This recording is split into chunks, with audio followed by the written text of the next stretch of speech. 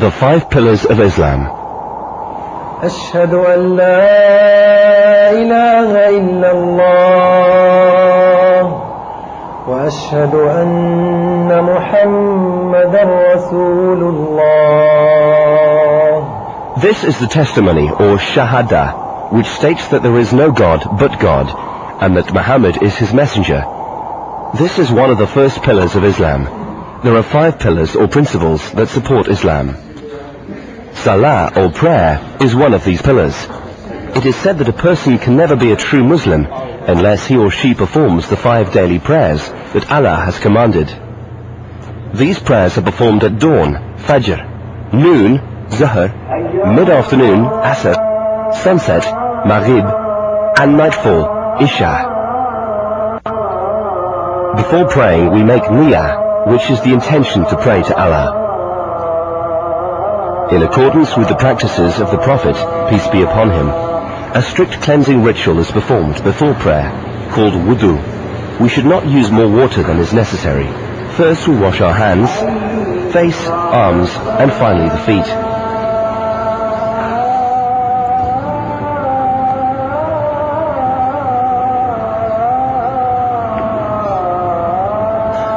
All prayers are made facing the direction of the Kaaba in Mecca, no matter where we are in the world.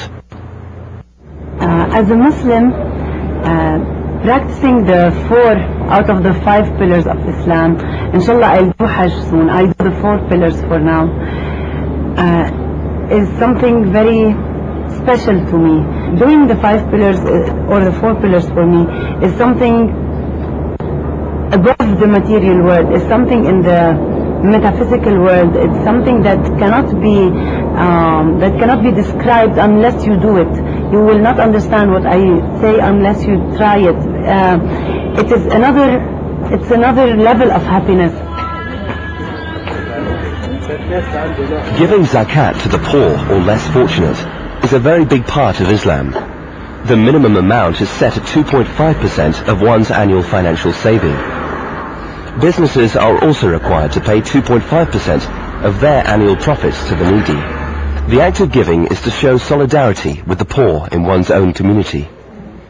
Zakah should be given to nearest needy relatives, neighbors, or for eligible causes in the country where we reside. It is a religious duty to give, and the receiver's right to take. It is believed that the giver will receive ajr, or blessings. These blessings are multiplied during the holy month of Ramadan.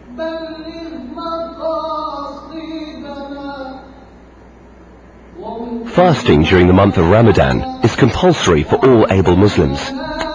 When a Muslim fasts, he does not eat, drink, smoke, say, or do anything wrong. According to the Gregorian calendar, the start of Ramadan is 10 days earlier every year, in line with the Islamic Hijri calendar.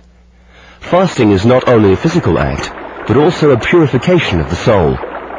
Whilst fasting, we are expected to abstain from all earthly pleasures, from food to water and sex. This is, however, only one component of the fast.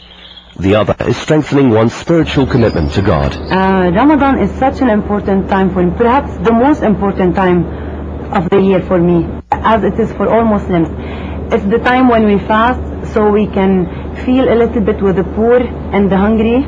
It's the time when the Quran was revealed to our Prophet, so it's a very sacred and holy month.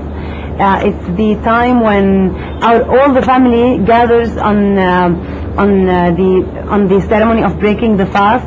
So it's a very family-oriented time, and also it's the time when we go to the mosque and pray Taraweeh, which is a kind of prayer after we break our fast. So the whole society comes together at the mosque to pray. So it's a very nice time, socially, spiritually, ethically, anything. If you eat or drink anything whilst you're fasting, your fast is broken, but if you do so by mistake, then it is not. The pilgrimage, or Hajj, is the journey to Mecca for all Muslims who are physically and financially able to perform this voyage once in their lifetime. The pilgrimage itself is the final act of directing one's life to God. In Mecca, It is the one time where a Muslim stands with his brothers in Islam, with the same will to obey and worship God above everything else. It's a time when Muslims concede all worldly pleasures and refined luxuries, political and social status, and stand as equals before God. Assalamu alaikum. I'm writing this letter to share some of my experiences of Hajj. Somehow I do feel like I have made a greater connection to Allah, Islam, and fellow Muslims. I tell you, it is the most humbling experience. The day I stepped back into the comfort of our home, my heart was filled in its entirety with gratitude for all the blessings that we have. There were days when we spent hours upon hours moving just a few kilometers amidst masses of people. It is so informative with practical lessons to support spiritual theory, and for me personally, it was a deeply moving experience that has helped me to answer so many questions within myself. I don't know how long the influence of the Hajj will last. Somehow worldly matters were so far removed from those 7 days in Mecca. However, I hope and pray that my experiences will remain embedded, at the very least, as my conscience, if not in my actions. All 5 pillars are integral to supporting a Muslim's daily life. A true believer not only fasts and prays, but is someone who has totally surrendered himself or herself to God.